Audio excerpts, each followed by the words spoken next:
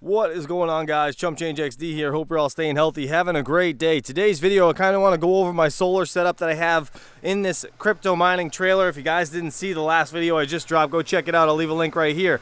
But I am mining with 240 volts off of this brand new 6000 XP solar inverter that I got from Signature Solar. Shout out to them. If you guys are interested in this thing, actually I do have a coupon code. Go check it out. I'll leave a link down below. I am pulling 1600 watts as of right now, 240 volt panel. I got two breakers in here, 40 amp coming in, 30 amp going out, and two surge protectors to protect all of my equipment. So super excited about this entire setup. I got some EG4 LL batteries in here that I am actually waiting on the other three to arrive, but these things are running flawlessly, getting all of my crypto miners up and going. So I kind of want to get a few more things up and running in here because 1630 for wattage is actually way on the low end. I have a capability of up to like 5,000 watts on this thing to be 80% of this guy right here. So I want to get this thing closer to the 3,000 mark today if we can, to see what we can pull, because it's a beautifully sunny day out, and my pergola, if you guys haven't seen those videos, go check them out. Over there is actually running fantastic. It's in the dead sun right now. So I want to see what the max that we could pull from this thing is and see how well it actually does. So over here, what we're going to be doing, right, I got a server rack. Oh, actually in a future video, I have another server rack coming. I just ordered it. I'm going to be putting it right here on the left-hand side, and I'm going to have it more or less symmetrical in here and neaten up all these wires. I got a bunch of cables on the ground right here running over to all these KS0s, right? These are all Caspa miners, if you guys don't know, from Ice River. These things are not Wi-Fi, which kind of sucks. I really wish they were, but they're not. So I gotta cable manage all this BS down here on the ground. But I want to get my Jasminer. This is the X41U from Jingle Mining. I got another Jasminer here. This is the X4Q, and then I got the X16Q in my house. I used to have them right here on this rack when I was running them last summer, but I needed them for heat in the winter, so I'm just starting to migrate them back outside now that I have free electricity and 240 volts with this brand new solar setup. I do have the Mini Doge 3 Plus from Gold Shell. Shout out to them for sending this guy and this guy over. This is the AL Box 2. This thing's making like 35 bucks a day as of right now. And, well, actually, you know what? It's probably more towards 40 bucks a day because it's running off of free electricity. This thing's been running 24/7 in this solar trailer. Super pumped about that. Now, my old setup that I have right here, this is my 3,000 watt Grow Watt inverter that I just got off Amazon, to be honest. It's the all-in-one inverter, and this whole battery bank is actually only running this exhaust fan now that I have prepped right here. The reason I am actually running that versus these guys on the left and the right, if I had all three of these on and all three of these on, that would be about 300 watts. And this one fan right here is actually a greater CFM than all six of those combined. And I didn't realize that the wattage was only about 275 watts. So, oh, also it has a temperature thing, which is kind of nice. So it'll shut off and turn on as it needs to, the hotter it gets in this trailer. And I could always run those other ones if I wanted to, but one fan for now with the intakes here are gonna work fantastically to extract the heat out of this place. It's only about 88 degrees in here as of right now, according to that thermostat over on the wall. This one actually says it's 82, so it's looking pretty good in here. But nonetheless, I want to get, again, some more power pumping through that thing. Let's get the Jasminers out here. I got to go get my X16Q. I'm going to get them all landed right here in the rack, and we're going to turn them on. Let's do it. All right, grab the X16Q. This thing was actually being a heater in my studio during the winter, and it worked awesome because this is the only Jasminer that actually has Wi-Fi, or the only one that I have anyways. Again, the X4Q and the X41U do not have Wi-Fi. I grabbed some power cables. Now I just got to get these things mounted in this rack again, like I said. So I'm going to do that right now. I got to put this bracket back on the X4Q, and then yeah, we should be good to go. And I actually went and got my Mini Doge miner, the one of the originals, and I just threw it back on the shelf there so it looks all nice. So this is my Jasminer X41U, and this is the unit that I actually modded a long time ago.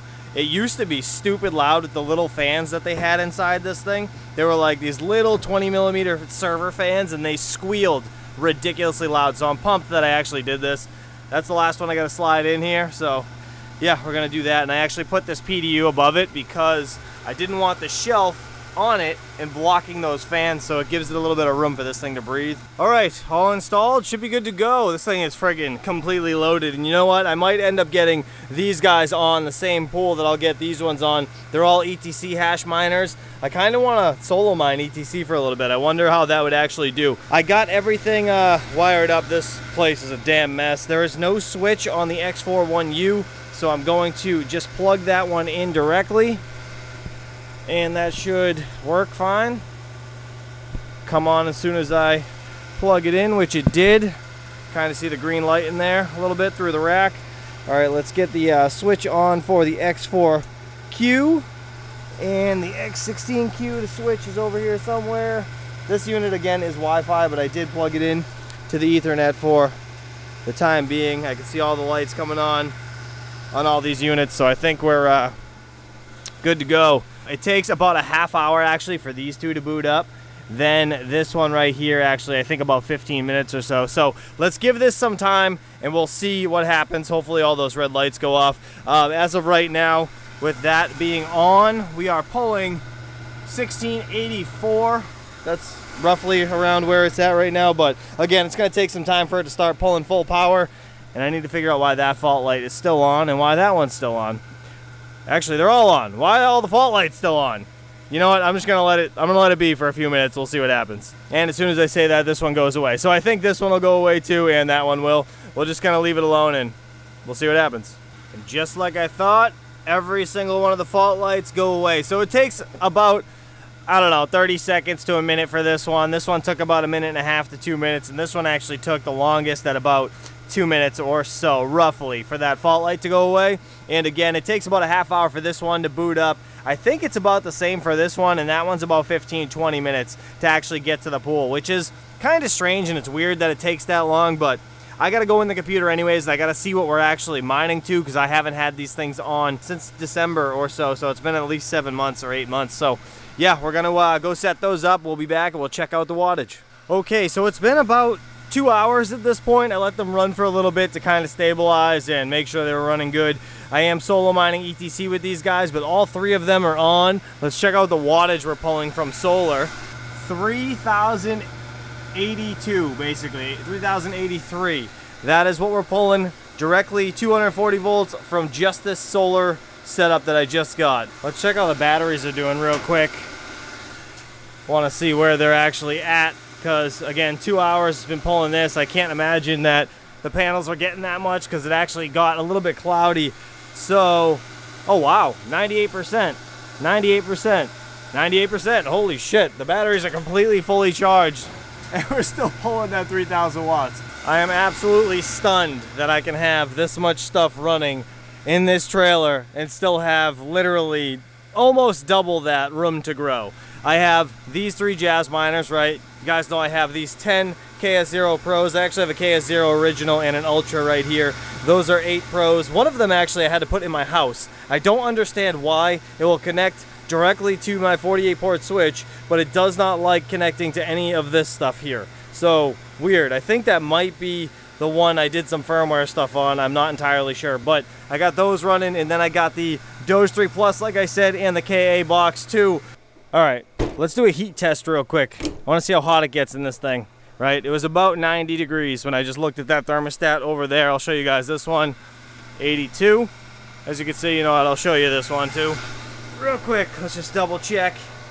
Yeah, we're looking at 90. So I want to see how hot this place actually gets with just that exhaust fan on with all this shit on, because I've never had this much power being pulled inside this trailer. So let's see. All right, it's been about 2 hours. Sun's hitting the trailer a little bit more. Let's see what we're looking like in here. Actually not that bad, 98. I mean, yeah, it's hot, but like only 8 degrees more than it was prior. Let's check the back actually as well. 91, that is perfect. Clearly these intakes are working fine. I actually probably just need to move this door. I mean, it's really not blocking much, but the extra additional filters that I put around these fans definitely helped as well. This is like a dream come true. I'm super happy that I can finally mine again, guys. Let me know what you think about this in the comments below. I appreciate all you guys hanging out with me. Let me know what you think about this entire new setup that's going to be there with all the machines on it nice and neat, and configuring all the wiring, or maybe do like a panel or a shelving unit across the top with like a piece of plywood maybe off the top of this, because they're going to be the same height. The only thing that's going to suck is not being able to walk through there. It's either that or I just do piece of wood here, and I do like a channel down below, so the wires, like the Ethernets that have to run over to this side, are, you know, all good to go. You know what, maybe I'll get another network switch and I'll just run one wire. That way it'll be nice and clean. But let me know what you guys think about it. I'll catch you on the next one. Peace out.